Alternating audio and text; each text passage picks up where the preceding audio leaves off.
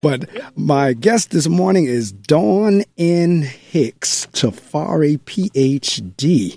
She is a native New Yorker, hip-hop feminist, and scholar activist. Dawn N. Hicks Tafari, Ph.D. is passionate about the arts, culture, education, and translating theory into practice. She has served as an elementary school teacher, a curriculum facilitator, a teacher education program coordinator, and an educational consultant for school districts, universities, and agencies across the country. She is also co-founder of the Greensboro Kwanzaa Collective and one of the co-curators of the Black Girls and Women Matter Greensboro Town Hall. Tafari's work focuses on hip-hop, feminism, Black boys and men in academic spaces, critical race theory, and Kwanzaa as a site of resistance. Ladies and gentlemen, our first guest of 2024. Welcome to the Reading Circle microphones, Dawn N. Hicks Tafari, Ph.D. Dawn, good morning. Good morning to you. How are you doing today? I'm doing really well now that we got everything connected. Yes. Yes. I am thrilled. And you know what? This is my 23rd year doing this, and I can remember my first years. Something like that would have totally freaked me out. And now I've gotten to the point where it's like I'll stay calm and collected and work it through and figure it out. And things generally tend to work back out. But years ago when the show first started, when I was new at this, that I would have been in like a conniption fit.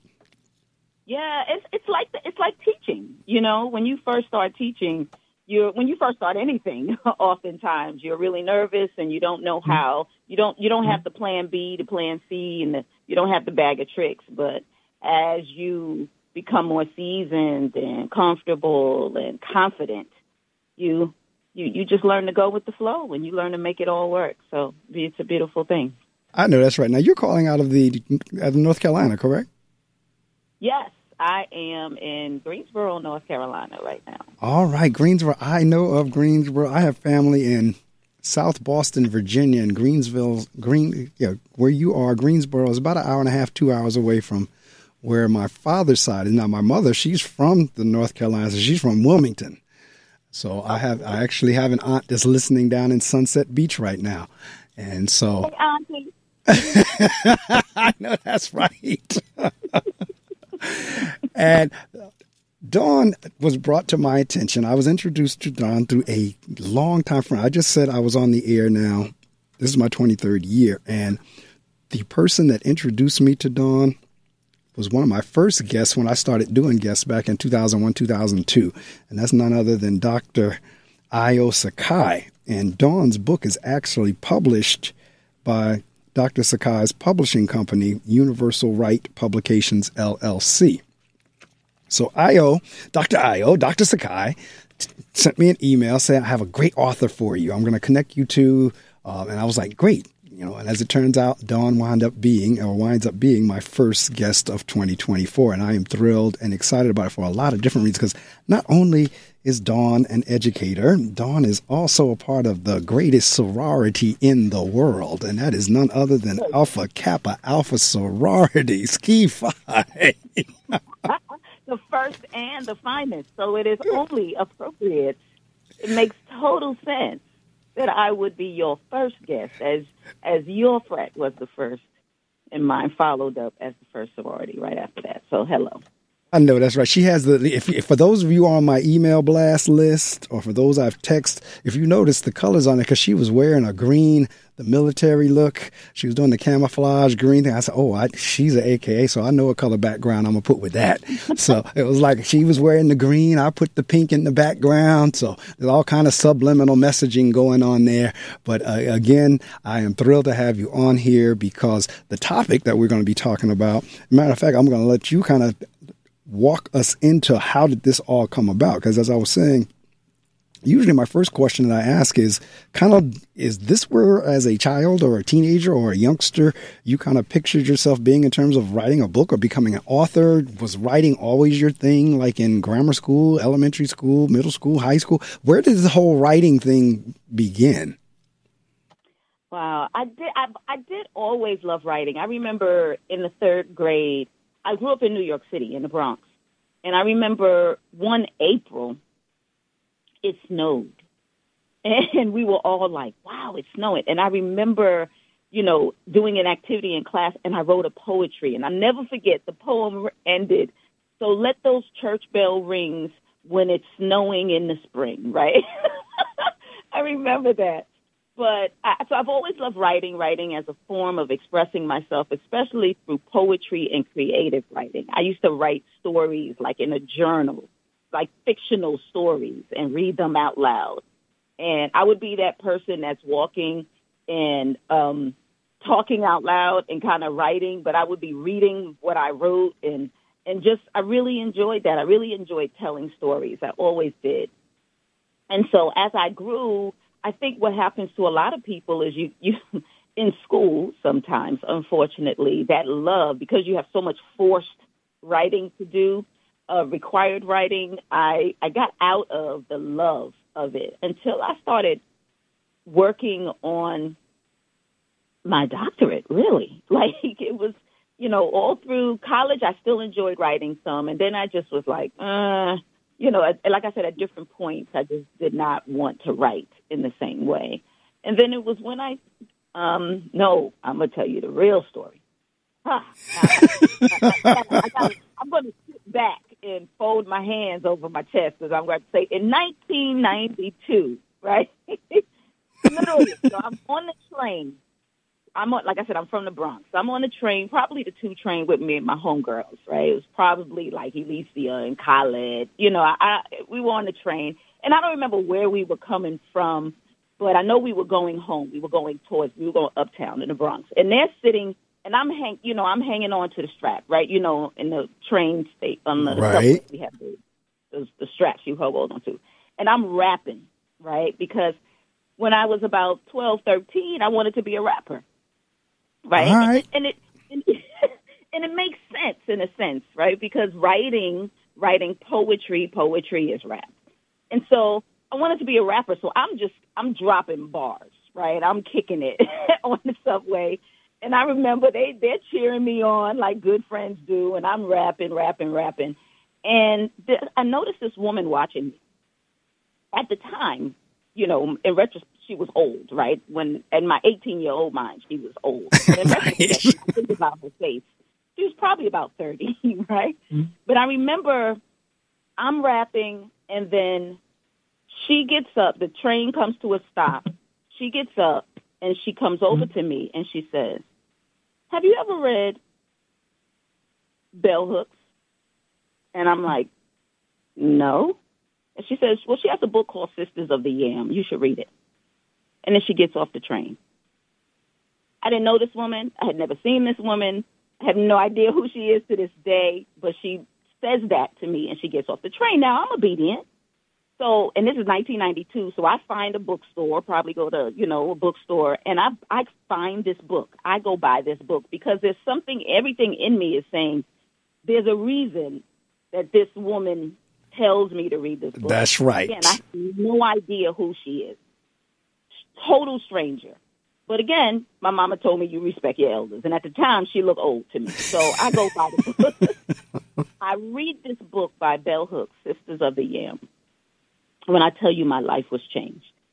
This book is about Black women. It's about empowerment. It's about self-discovery.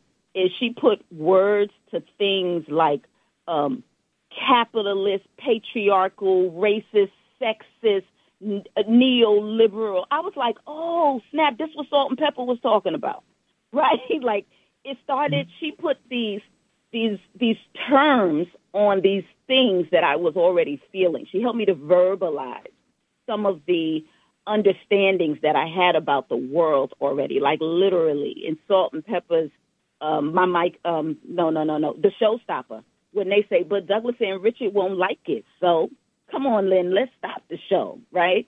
They're helping me to understand what hip-hop feminism is before hip-hop feminism had a title, right? And Bell Hooks is making sense of the world for me. And so I was on fire after that. I was in college. I think I was just starting college around that time. And I knew that I always wanted to write. When I wrote, I wanted to write like her. And when I got into my doctoral program, I remembered, and when if you ever read any scholarly articles, there's a whole lot of pontification going on. Yes. The vocabulary is very dense. Yes. There's all these big citations. That's right. Parentheses and all the names. And I remember saying, I hate this. I don't like reading this. And who does? And I remember saying, I want to write like Bell Hooks.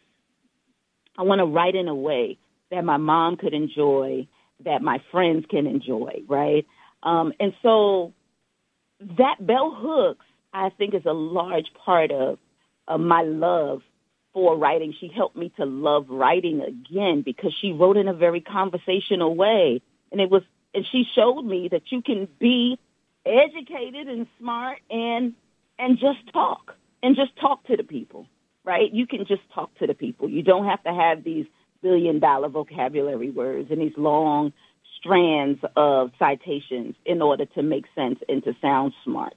And so I think that really helped to bring that love for writing back. And so once Bell Hooks gave me permission to write in a way that I enjoyed writing, in a way that was poetic, then I've kind of been on fire since and having a good time. You know what's interesting? Because, see, this is the way I operate. Because first off, I'm an avid reader. That hence this show, The Reading Circle. I'm an avid reader. And for me, and I was saying earlier, I think I download a book from Amazon on Kindle, at least one book a day, sometimes 2 or 3, depending if it's a $2.99 or a $5.99 or whatever. Mm-hmm. But the same way you had that feeling of, I didn't know this woman from Adam, and yet she threw out a book title, and it drove you to go get it. That's exactly like if I'm reading something and an author references another author, or if I see an advertisement, or it hits me in a strange way, or on Twitter or on Instagram, or whatever, that's how I go and download the book. Now, what's really fascinating, because now I am definitely going to go get, and I realize Belle wrote that for women, but now that book came, because I'm in my doctoral program now, and that book came up last semester. And the person who talked about it said the same thing that you just said, that it was life-changing. So I am going to get that book. I don't know if it's in Kindle version. However, if it's not, then I'll order it and get the paperback or the hard copy or whatever. But I get it. It might be written for women, but I have got to see this book now because this is the second time it's come up within the year.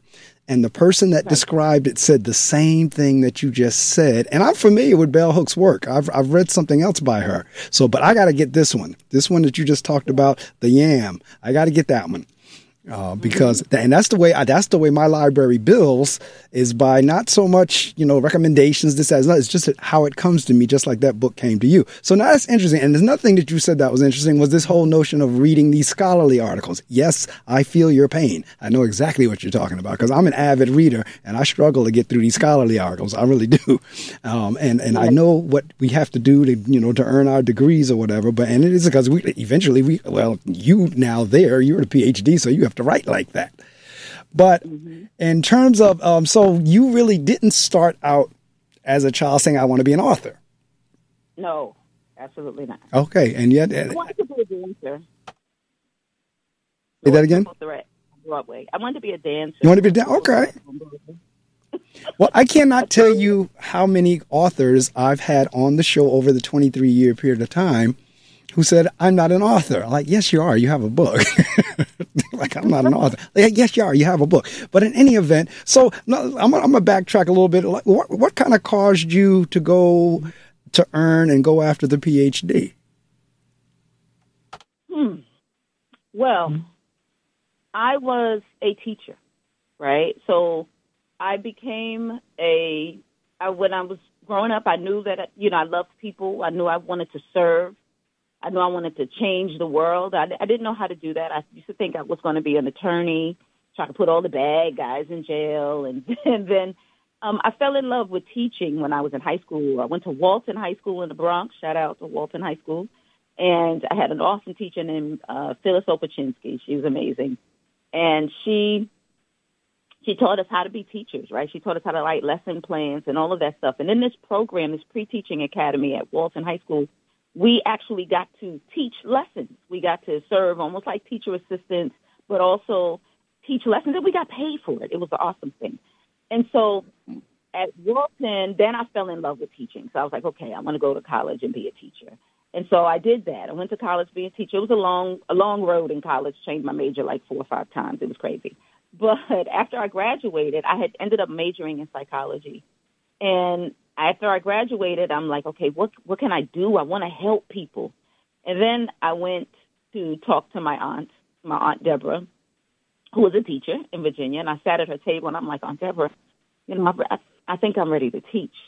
And she was like, girl, I was waiting for you to say that. And I picked up the phone and called her friend, her best friend, Sharon Wallace Free, who was an assistant principal at a school, PSIS 41 in Brooklyn, Brownsville, Brooklyn.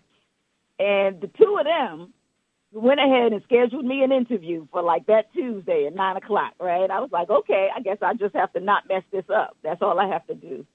And so that set me up for my first teaching experience. And so I started teaching, and as I was teaching, I saw what was happening with Black boys. I noticed it almost right away, like the conditions that children were facing in schools, that Black boys were often misunderstood, oftentimes mistreated, oftentimes shoveled into special education and out of school suspension in different kind of ways. And so I figured as I continued to learn and interact, and I was good, right? I was good at teaching, right? I was good at reaching children. I realized, can you hear me? I can. Oh, I'm getting myself back. Okay. And as I'm teaching, I'm realizing that I can help other people with this. And so I kept doing what I was doing. I was a mentor to other teachers, and then I moved to Baltimore, taught some more there, went on to get my master's degree, and I realized that like I said, people started calling on me to do consulting work and things like that. And at the time I was married, my ex-husband had a doctor. He had completed his doctorate, and so we started this consulting business. And I noticed that people would call and they would ask for stuff that was my area expertise, but they wanted the doctor, right? They wanted the doctor. And I was like, yeah, but that's, I'm the P12 person. And he was like, yeah, but can we have Dr. Tafari? And I was like, okay. And so I realized, I was like, you know what, I need these credentials because people value them, right? Yes. They sit up and listen a little better when you introduce yourself as doctor. And that's a very surface reason to get it. So obviously that wasn't the only reason. But as I continued to do my consulting and continued to learn about teaching and learning and education and culture and how all of these things come together, I realized that I had some ideas. I realized that I had some work that I really wanted to do on a deeper level. Like I wanted to do research. And that's the thing that made me say, maybe it's time for me to do my doctorate, because I have some ideas that I really want to explore in a deeper way. I have some information that I want to share that I really want to disseminate in a broader way. I really have some things that I want to learn in a more enriched way. And so maybe it's time for me to do my doctorate. And that's where, then I went about just searching for the right program, right? Because you don't just, there's a lot of ed leadership programs, right? I was in Maryland. Where was I? No, I was in North Carolina.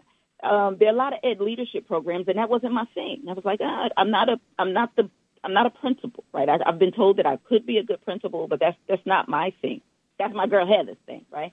And Rachel and Severin. I'm shouting out all my homies. But I didn't want to be a principal, and so I kept looking, and I knew that I had a passion for studying culture.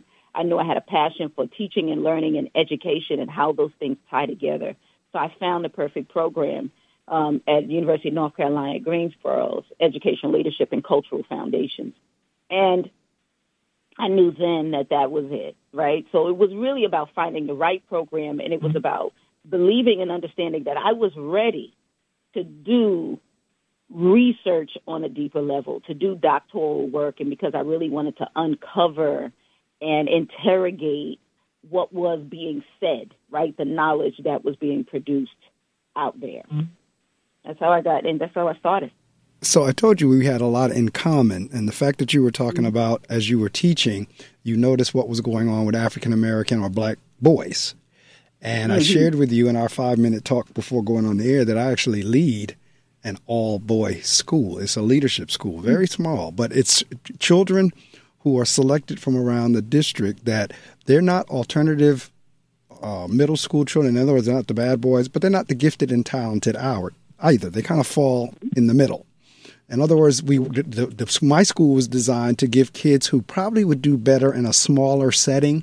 It's not that they didn't have the potential. It's not that they couldn't do, but the opportunity for them to be distracted was a lot higher in a large school.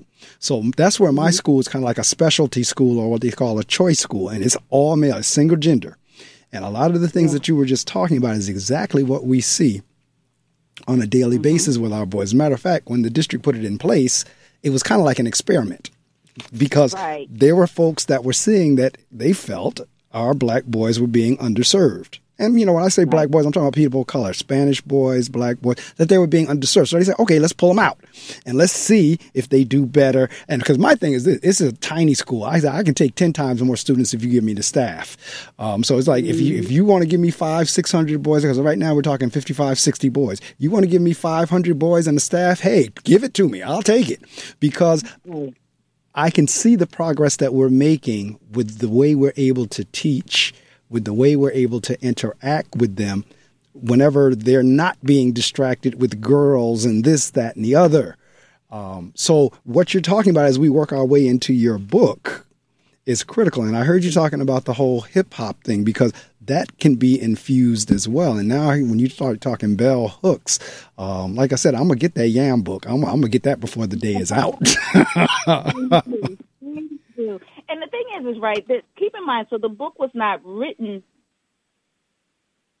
to you, but it doesn't mean it wasn't written for you. Correct. Right? Like there could be things in there for you. I think that's where oftentimes we go wrong when we isolate ourselves into thinking, oh, that's for women only, that's for women, I can't listen. We have so much to learn from one another. Yes. Right? We have so much to learn from one another. And I think that's how we grow and we become uplifted, when we do dabble in the things that are for one another, so that we can hear and get the different perspectives, right? How you will grow from reading that book, because you'll be like, oh, snap, this is what the sisters are thinking.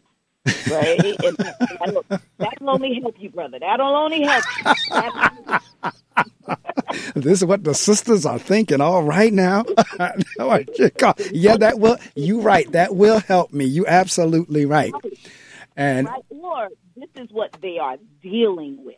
Let me be more sensitive. Let me be more thoughtful. Let me be more considerate. Let me, you know what I mean? Absolutely. So you know what we're dealing with. And I think black women do that very well. You know, I could not agree with you more. Yeah, we're always thinking about what other people are dealing with, and therefore, and we adjust and we put things in place so that we can help and support and be and uplift. Well, not for nothing. I mean, and I don't want to go totally off topic, because we could spend the next 2 or 3 hours talking, but we see what went on with the president at Harvard, with President Gay. We see what went on with the sister that committed suicide at the other university because she felt she wasn't being supported by the president. Now they're talking about, you know, but that was with 2 black women, and those 2 events occurred very close to each other. Matter of fact, if I'm not mistaken, the sister that killed herself was an AKA. She was. She actually was a member of my chapter. Really? Not right now. When she lived in Greensboro for some while she was working on her doctoral studies, I believe. She and I missed one another. But we are, my members of my chapter have been talking about, we actually were just talking about her on Thursday, and we'll be sending something, a little something to her husband. Absolutely. But I'm saying all this in terms of as you were talking about, the plight of black women. Yeah. And it is there.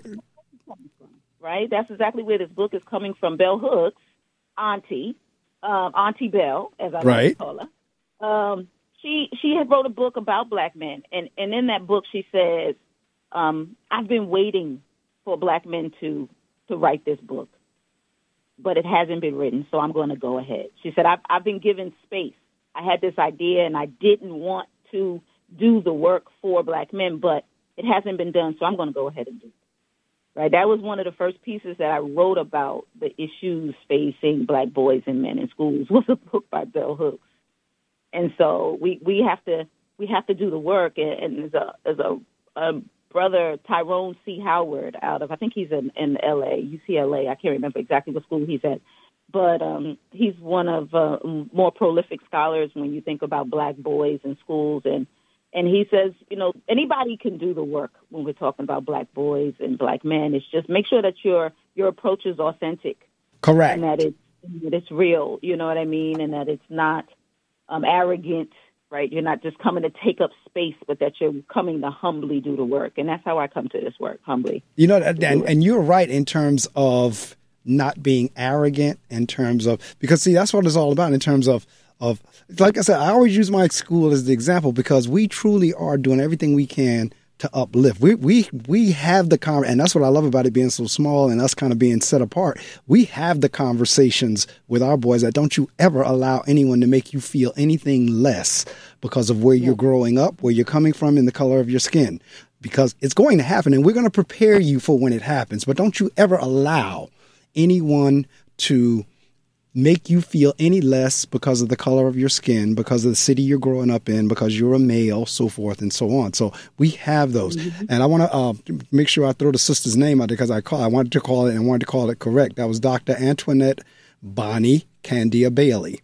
She was the one at Lincoln University in Missouri who committed suicide and had already expressed her concerns, and really nothing was done about it. Then, of course, we had President Gay up at Harvard University, that whole thing. And what amazes me, when you start talking double standards, that you had these two women with the fate that they had, and now you have this Caucasian man running around the country talking crap that has 91 charges against him.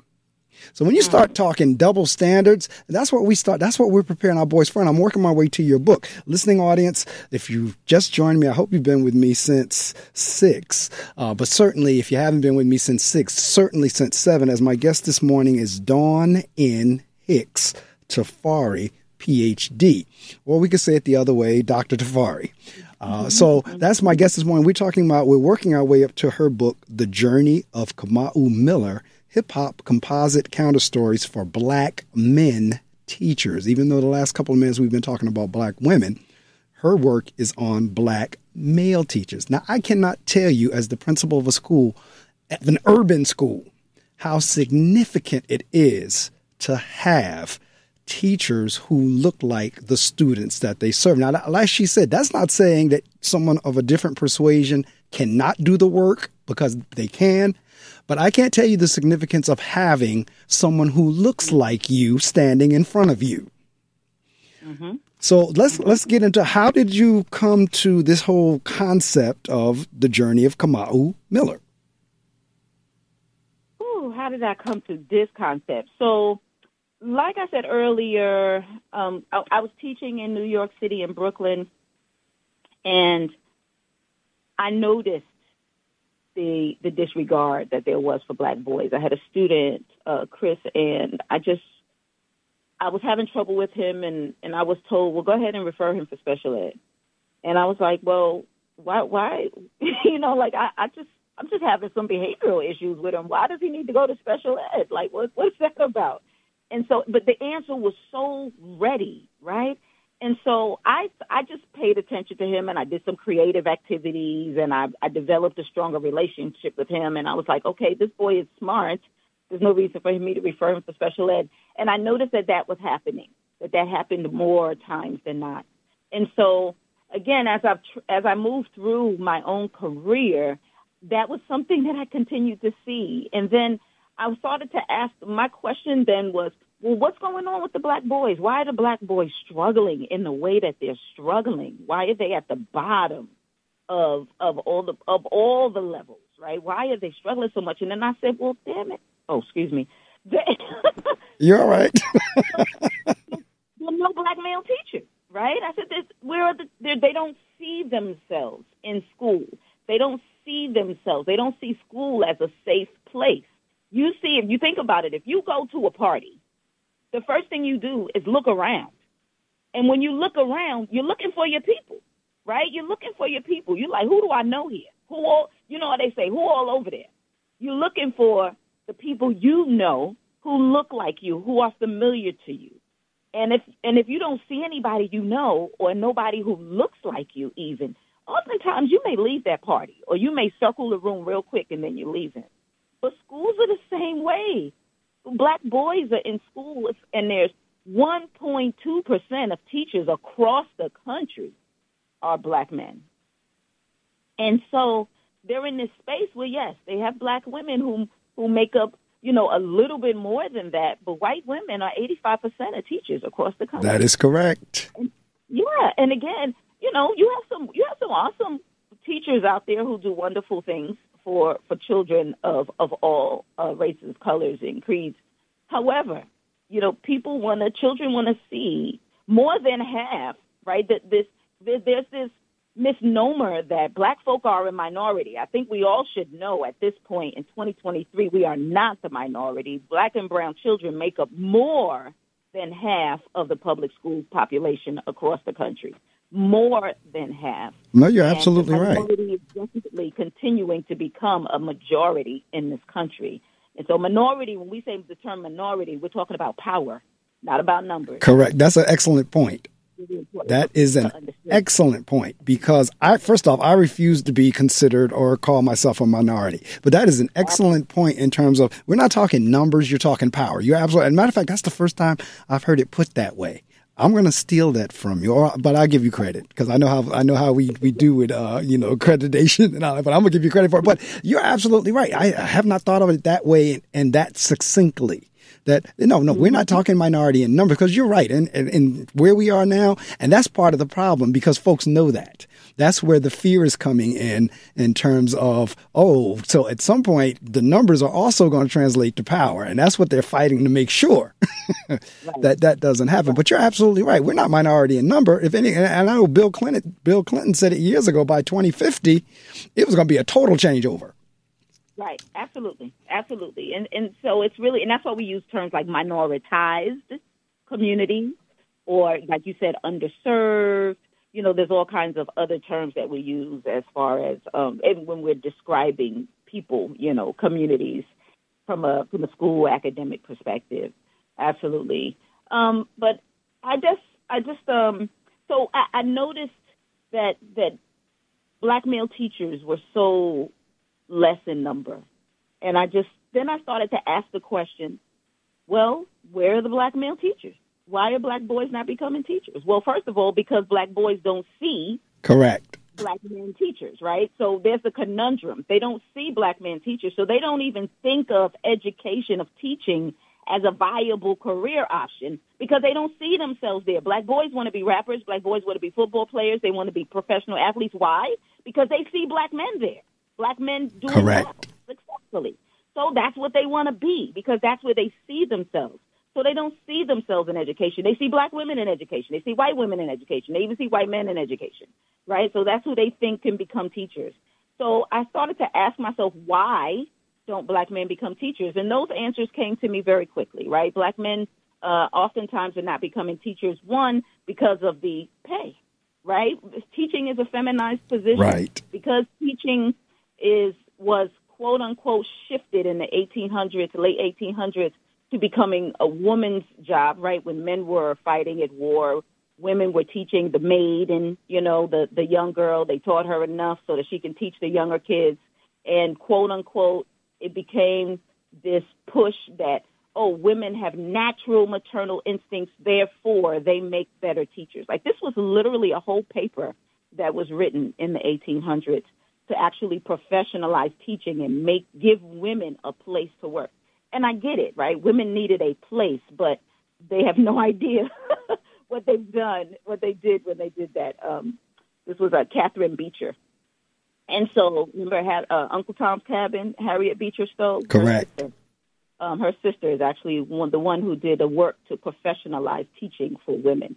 And so when they did that, then folks said, well, Well, what we'll do, since she's a young woman, she's a maiden, she doesn't need to live on her own, right? Because women, Correct. there's no way the women in the 1800s can live on their own. They'll go and stay with a family in the community, and they will be the teacher, the school maiden. And so if you're providing me housing and you're providing my meals, I don't need a big old salary, right? So we'll give you a little supplement for you, a little stipend, and you'll be fine. And you can use that. You can send that home until you get a husband, and then you'll stop teaching, and then you'll now be the property of your husband, right? Correct. So teaching garnered this small salary for that reason. But it didn't keep up with the times. Correct. Right? So as teachers, obviously, teachers are not all maidens now. Teachers are all kinds of folk, all ages.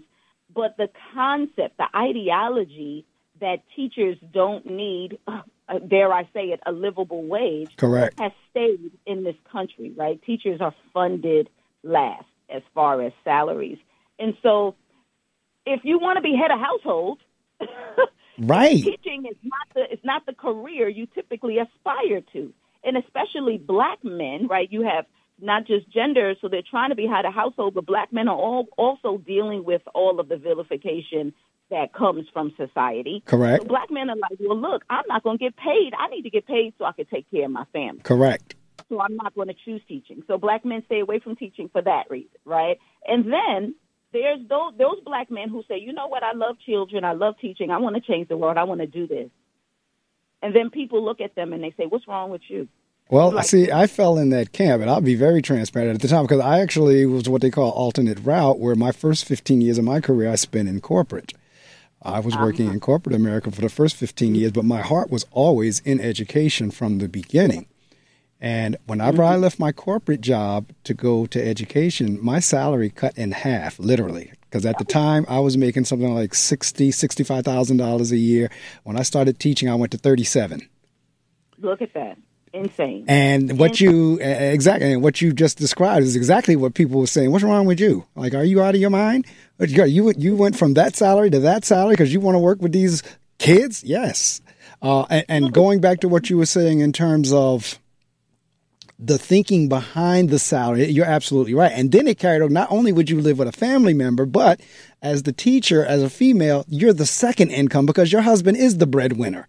So therefore, we're not going to up the salaries because you're the second income. Your husband is making, and so that's what carried through, and that's what has suppressed the salaries. Right. Right. And then they look at you and they say, so then they ask you, why are you taking this salary cut? And then they want to know, then they start to look at your character, right? And they say, well, what's wrong with you that you're willing to do women's work?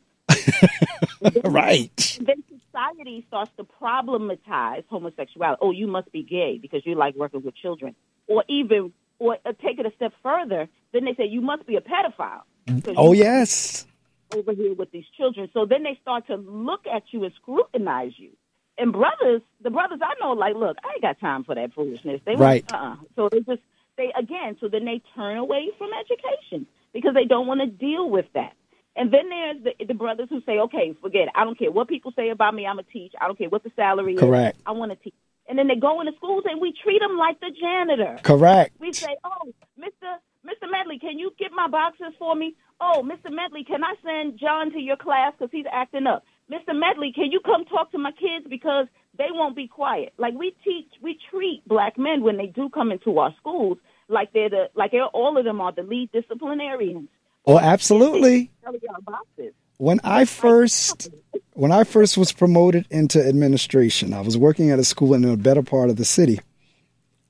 And one day, and at that point I was vice principal. I had gotten promoted. I left teaching and moved up into vice principal. So we had, duties outside to monitor and watch the playground and so forth and so on.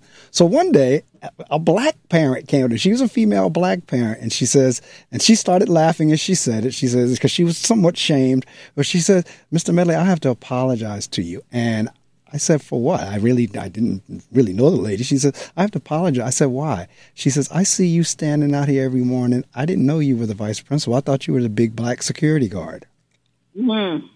Now, this came from a black woman. This didn't come from a white woman. This came from a black woman. But I'm saying all that to say that's just how socialized we are.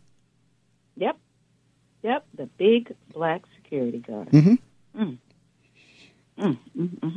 So that's what I'm saying. Yeah. All these things, that's why I knew we were going to have a good conversation this morning, because all these things are true. We don't have to make these up. This is reality. This is what is happening. And at this point in 2024, education is evolving to the point where we are in a teacher shortage, because this is the other thing that you get in terms of, well, why don't you have more black men teachers? Oh, we can't find any qualified black male teachers.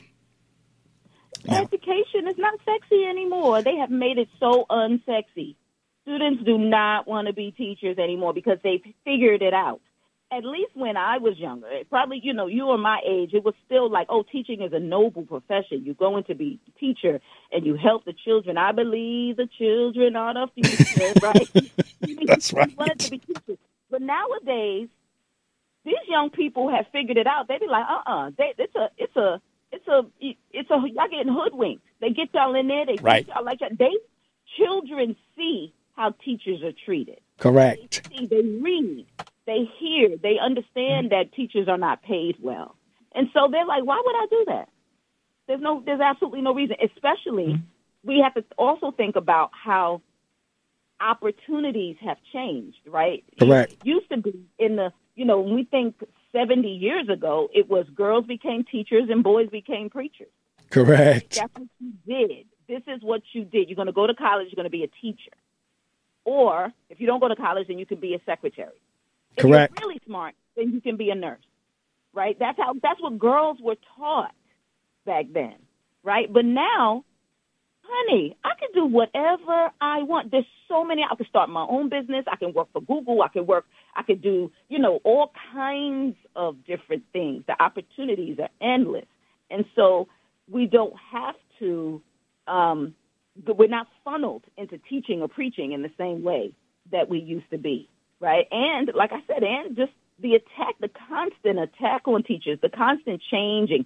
If it's not every student succeeds, it's no child left behind, it's the race to the top. If the policies are constantly changing, the Correct. rules are constantly changing, the benchmark is constantly changing, people are tired. The curriculum is constantly changing. People are talking about education who have no education background. Correct. And have no idea what happens in classrooms and swear that they know. And these are people making these policies. That's what aggravates. Now, you going back to how teachers are treated, that's what aggravates us. You have folks who've never stepped foot in a classroom other than when they were a student, who are making policies, who have no idea what it's like to be a teacher or to be an administrator. So then you have this whole notion of, and you just tapped on it when we were talking about the various policy changes, you have this whole notion of these standardized tests, wherein everything, for the most part, is pegged on that, to the point wherein a teacher can be considered not a good teacher because of what that bank of children did on a standardized test and their evaluations and everything. And I have big problems with that. I might be a little bit different thinker as a principal, but I have big problems with how we use standardized testing and the evaluation system to determine who is and who is not a good teacher. Because I know for a fact my children learn. They may not be able to display it on one of these standardized tests, but if you were to engage them in conversation, or if you were to engage them in a project, or if you were to they'd show you just how much they learned, and they would see just how much the teacher taught. But just because the child does not perform the best on a standardized test, and I even question, well, what makes you all feel like your questions are the be-all, end-all? What makes you all feel like the information that we are looking for to be answered on a standardized test is the be-all, end-all? And yet, that's kind of how we operate. So I'm going back to, again, what you were saying about why particularly black males may not go into teaching, because it could be looked at as high aggravation, low pay. Right, exactly. High aggravation, low pay. And how does that make sense? Right. Why would I purposefully choose a job, a career that's high aggravation, high stress, right, underappreciation, right, overwhelmed, and low pay? Why would I purposefully choose that? And so, of course, here we go about the people who choose to go into education. And so black men are like, nah, I got other choices. I'm going to go make this money over here. Right. So we saw that. So I didn't want to write a book about that. I didn't want to do that study because I was like, that information's already out there. I said, you know what I want to talk to? I want to talk to the 1.2%. Correct. I want to find out why Black men do teach. That was my research question. Why do men? What are the life experiences that prepare a Black man for the school? And more importantly, I wanted to know what hip hop had to do with it, because I'm from the Bronx, right? I used to want to be a rapper, right? And so I wanted to know, how does hip hop and growing up as part of the hip hop generation impact your thoughts about your identity development, and also your pedagogy, how you teach, what you do in the classroom? What does hip hop have to do with all of that? And that's what I set out to learn, was why Black men teach and what does hip hop have to do with it. And Kamau Miller is the result of that. Like what I did was, and I did this I'm a critical race theorist. I'm gonna throw that word out there. That's the word that everybody want to be crazy about. So I love saying it. I'm a critical race theorist. And so in critical race theory, Derek Bell writes with this unapologetic creativity, right? The idea is he wants to write in a way that Black folk can love and appreciate. He wants to write in a way that really highlights the lived experiences of Black people and highlights how race impacts our lives and our livelihoods. And so what I did with this work, which is different than a traditional book that shares people's experiences, is I did interview 9 Black male elementary school teachers from different parts of the country. And then I took their stories, their life stories, what they shared with me. I laid them out, printed, right? I'm old school. I printed them and color-coded with markers and colored pencils, and I looked for the themes. And then what I did was I created a composite character. Kamau Miller is a composite character, meaning that Kamau Miller is a fictional character who is based on these 9 Black men that real men who I interviewed for this. And so, yes. And so what we do then is you have Kamau Miller, who embodies and has the characteristics of these men. And then we find him in different situations in the book. So the book reads like a novel, right? And so Kamau Miller is sitting and getting interviewed, right? We see him at the barbershop. We see him playing basketball with his homies. We see him in the airport. We see him at a PTA meeting talking to a parent. We see him on a date. And in each of these fictional settings, let me not say settings, because the settings are actually real places. The fictional situations, he's engaging with other people. He's engaging with other Black men, whether they're parents, whether they're teachers. There's only one story where the opposing character, so to speak, is a woman, right? But in each of these stories, the dialogue that comes out in their interactions, in their exchange, is the actual transcript data from the men that I interviewed. So when you read Kamau talking, you're hearing this Black male teacher that I interviewed, these 9. And so it's weaved together in a way to make it interesting and engaging, but the data is real. The words that he's saying, the words that his colleagues, so for instance, there's one where he sits down and he's getting his hair cut and the barber starts talking and he's like, "Hey man, so what you doing here? What do you do?" "Oh, I'm a teacher." "You a teacher? Why do you do that?" Right? So they start having this great conversation and he starts talking about his experience teaching and the boys he teaches and why he decided to be a teacher. And that stuff, that meat in the book is, again, these real life stories of these men that I interviewed. So I did not make any of that up. It's what we call a fictionalized narrative. It reads like a novel, but you're getting real life stories. It's almost like, I guess, like on Lifetime, those biopics, right, based on a true story. But again, the dialogue that you hear, when you hear Kamau talking, when you hear him talking to Jerry or Diane or London, the stuff that they're saying, you're learning about the lives of these 9 men I interviewed. And it's just so fun. I wrote my first composite counterstory, I believe, in 2016, and I published it in a journal article, and it just got such great feedback. And I just was like, I want to do a whole book of these.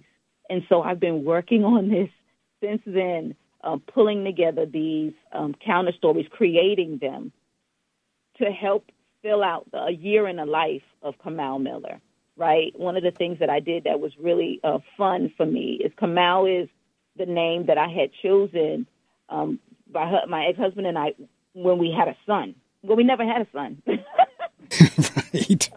Instead, so it only made sense that, so Kamau was like my baby, right? I birthed him, and so I gave him that name, and Miller is my mother's maiden name. And so Okay. all of the names in the book are my people, my ancestors, current living, they're all my people. So you're getting to know my family as well when you read the book. So that's how I named her. Because obviously I wouldn't use the names of the men I actually studied, right? Because that would be violating their confidentiality. But this is my love story to Black men teachers, because I feel like their voices need to be amplified. Right, I don't give them a voice because they have voices, right? But I want to make sure that people know their stories. I want to make sure that people know that Black men love. Correct. Black men love. That Black men love children. Correct. And there's nothing wrong with that. There's nothing wrong with a Black man saying, I love children. I want to work with children. There's nothing wrong with a Black man hugging a child that needs to be hugged. Right? I want people to know that Black men feel, right? That they have feelings and emotions, and their feelings get hurt, right? Oh, absolutely. See, you're talking my talk, because like in my school, again, matter of fact, there's a book. It's an old book too, but the title of the book, and I have some of my staff members, some of our team members are listening. Big shout outs to you, Miss Clifford and Karen, and a couple of people from the school are tuned in, so they know what I'm saying. I'm not making this up. There is a book. It's titled Good Morning Class, I Love You. And the premise of the book is that's one word we don't hear a lot in schools, but we ought to. So in my school, the men and the women have no problem telling the kids that we love them. And because a lot of the kids that we serve and now a lot of them do, because I do hear them when they're dropped off in the morning. I might hear a parent say, I love you, this, that, and the other. But a lot of our kids don't hear that. They are not affirmed. They're not encouraged. So in many instances, you'll hear any of the men or the women telling the child at the end of class, or when they're talking to them, or even if they've had to chastise them, they'll tell them, I love you. And so you're absolutely right. Men do feel. I think in many instances, men's feelings kind of get discounted and disregarded. Absolutely. And then when you start talking about now a male teaching, because I'm going to read from the back of the book in a minute, but I had this conversation the other day with my assistant superintendent, who is a Black male, and we were talking the other day about how this job offers us the opportunity to leave a legacy. Yes. We get to leave. I had an experience the other day where one of my former students, his son is an 8th grader in my school now. So at the grade that I taught this child at, I now have his child. And he came to the school the other day. He came to talk to his son, and when he got ready to go, we were talking. He turned around and said, Mr. Medley, I want to tell you something. I said, what's going on? He says, if it had not been for you forcing me down to that little office in the basement and forcing me to write in the journal, I would not write as well as I do today. My secretary, she almost teared up. I could see her face. She was about to tear up. I almost teared up for that matter. But he said, had it not been for you, and this is going back into like 2000, 2001, 2002, had it not been for you forcing me down into that office and forcing me to write in that journal, I would not be the writer that I am today. And he went on to tell me the job that he's doing, so forth and so on. That made my day, because we have the opportunity to leave a legacy. And secondly, something that you said early on, a lot of times our kids, girls and guys for that matter, may not aspire to go into teaching because, like you said, particularly for the boys, they don't see Black men doing it. Thank God in my school they do see Black men doing it. But excellent point that maybe if more Black males were in the classroom, and this is the other thing too, and I'm going to read from the back of the book. Not only are we talking about Black male teachers in the upper grades, we're talking about Black male teachers, because in your book, Kamau was a 3rd grade teacher. We're talking about Black male teachers in kindergarten, 1st grade. Right. And let me say that because what I learned as I started to do some research about Black men in education, Black men teaching, the majority of that 1.2% are upper grades. There are middle grades and they're secondary because they want to teach subjects, right? They're concerned about people thinking they're doing something to the little kids.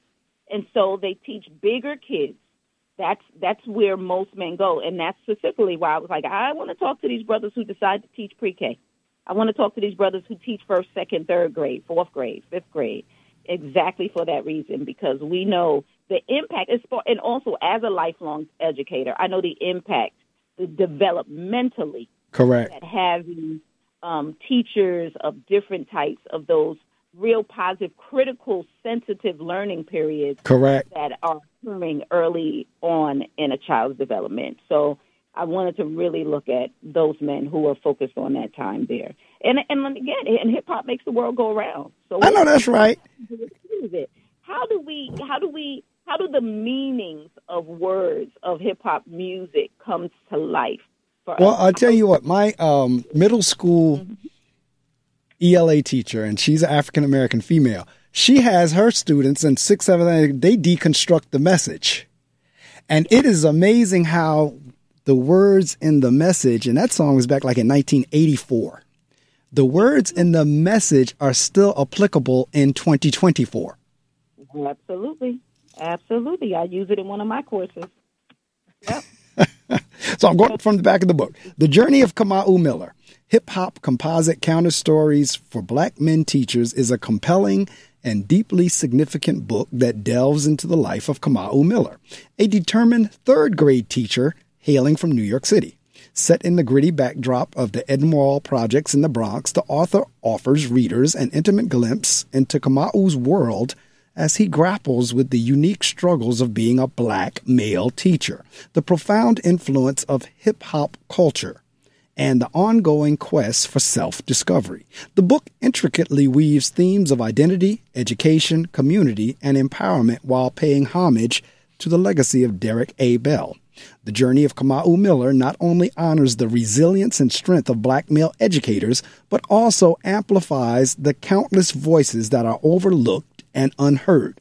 It offers an inspiring and transformative reading experience, illuminating the intricate complexities of life, love, and the relentless pursuit of making a profound impact in the realm of education.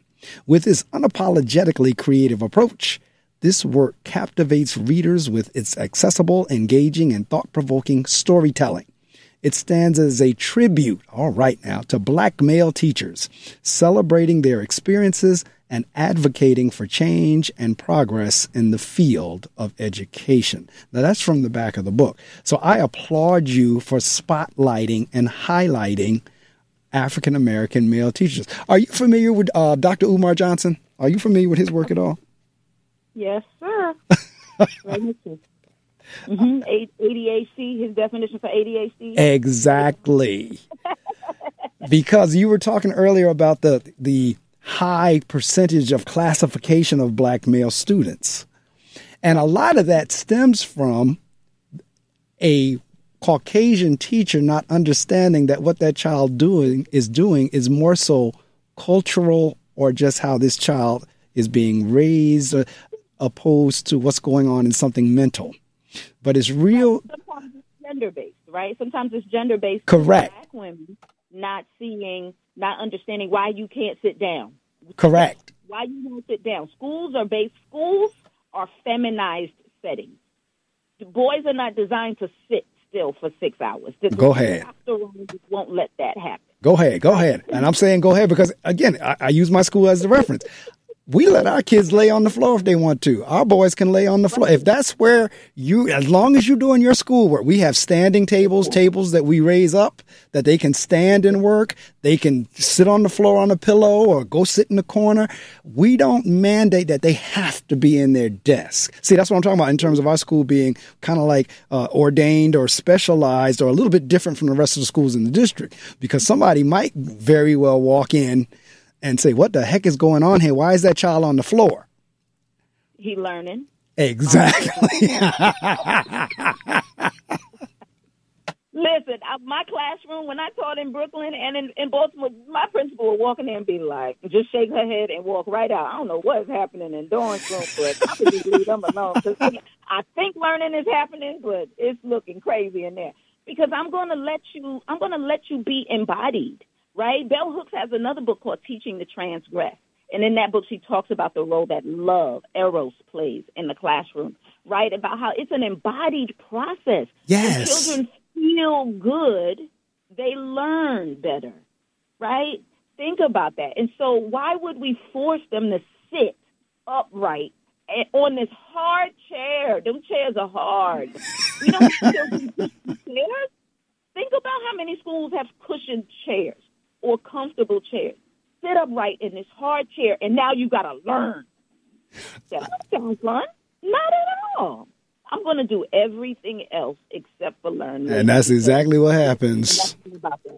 That sounds fun. I have a friend, my good friend, Shaka Rawls, is the principal of an all-boys Catholic school, high school in Chicago, on the south side of Chicago, and it's predominantly black. Interesting, white flight has changed the face of the school over the years, but it's predominantly black, all-boys Catholic high school in Chicago. So I want to put you two in contact as well, because I visited his school, and the love, the magic in that school is just really amazing at how he's able to do things that are really gender-focused, and it's a little different than what you would see in a mixed gender school. You know, and you hear some of that. You'll hear about some of that, of gender specific classes in the book as well, because one of the men I interviewed, definitely, he had become a school administrator, and he talks about that, about the difference of teaching an all boys class versus a mixed gender class. Correct.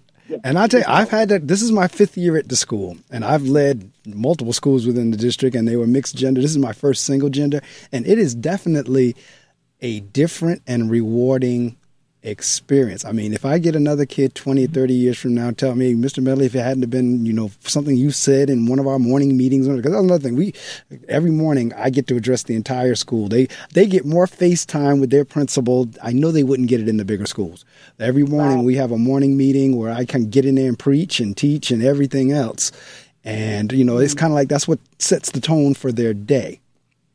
So, I get a kid 20 years from now come back and say, it was something you said on one of those morning meetings is why I'm doing this today, or somebody you brought to the school that talked to us. Because prior to COVID, and we're getting ready to close down in a couple of minutes, but prior to COVID, I had like 2 or 3 guest speakers in a week.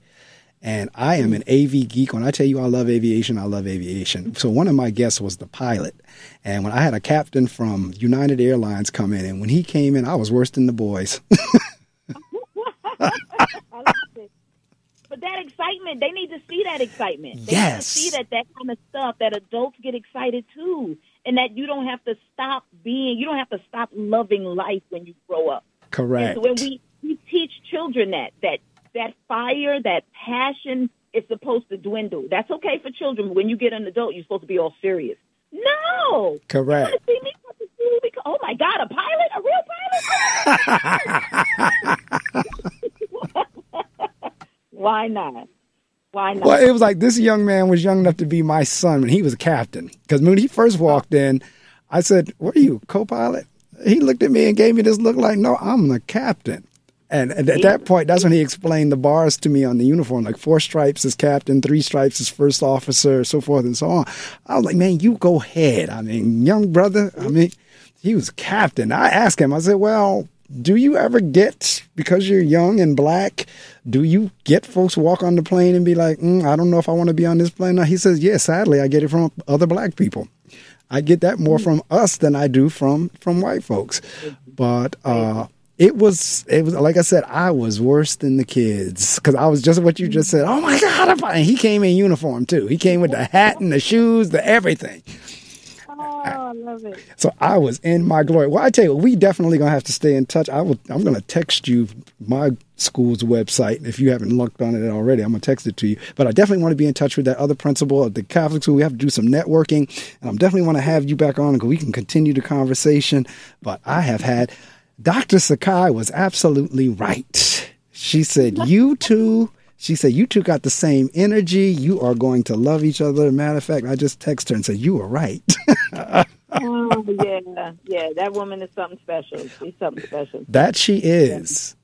Again, the book is published by Dr. Sakai's company.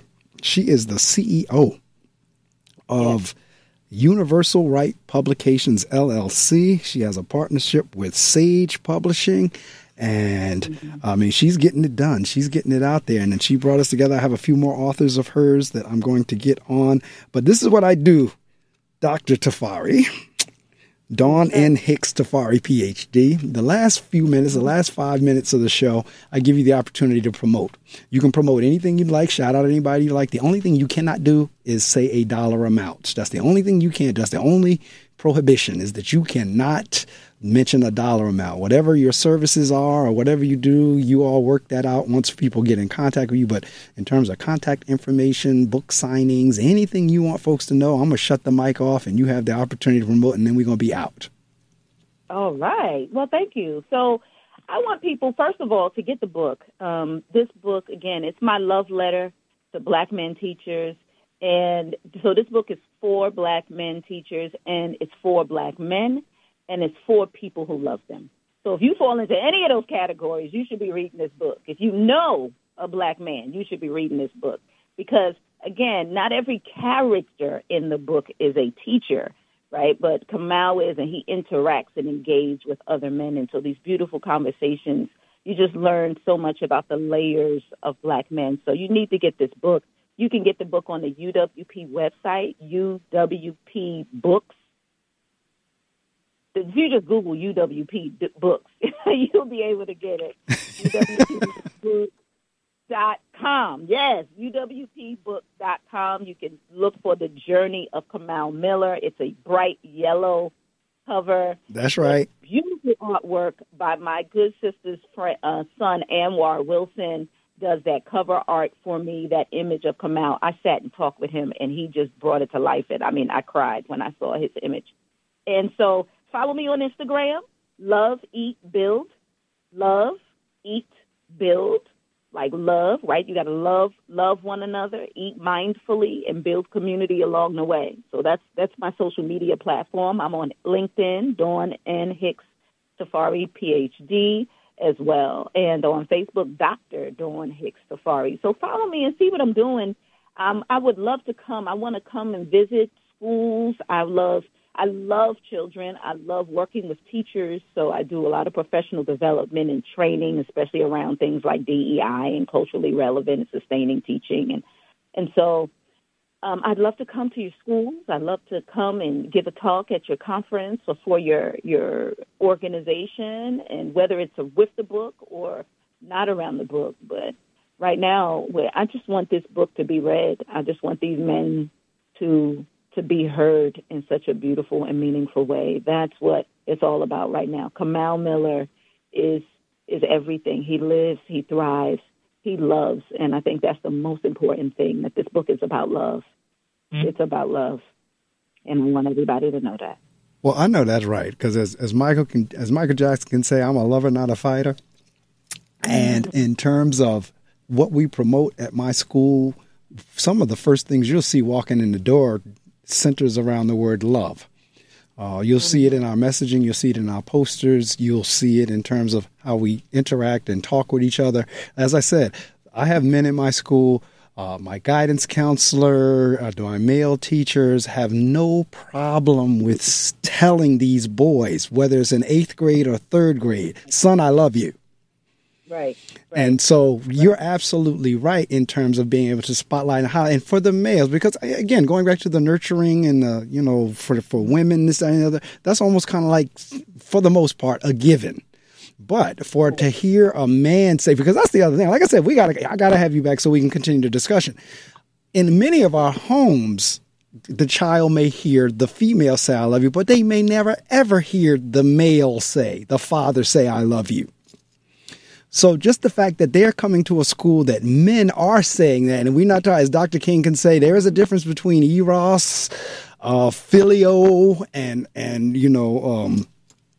what's the one where it's everybody, all of us together? Agape. That's what I was looking for. There's a difference between agape, filio, eros, and all of that, because everybody always goes to eros. Everybody thinks we're talking sexual or romantic love. We're not talking that. We're talking that we love you as a human being. We love you particularly as a person who looks like me. Yeah. Absolutely. So yeah, I'm definitely going to have you back at some point throughout the year. Please do. It'll be exciting. And if you're in the New York area, or if you come up in the New Jersey area, please let me know. And you are, by all means, welcome to visit my school if you're ever up in that New York. You're from New York, so you know the area. So if you're ever up this way, give me a jingle, give me a holler, send me a text, whatever. And yes, I followed you on all your social media sites. So I will be keeping up with what you're doing. All right? But I thank you so much for joining this morning. Dr. Sakai. Thank you for having me. What a great conversation. It was. I enjoyed it immensely. Dr. Sakai, thank you so much she's listening, so thank you so much for introducing us. And again, I'm going to have her back on the air again. All right, Dr. Tafari, have a wonderfully blessed day and week, and I will definitely be in touch with you. You will get a copy of this, and you can, once you get the links, you do what you want with it. It's going to be in my YouTube channel, as well as an MP3 link, and once you receive those, they're yours. I love it. Thank you so much. Thank you. Thank you so much. What a wonderful start to my Saturday. I know that's right. All right, take care now. Take care now. All right.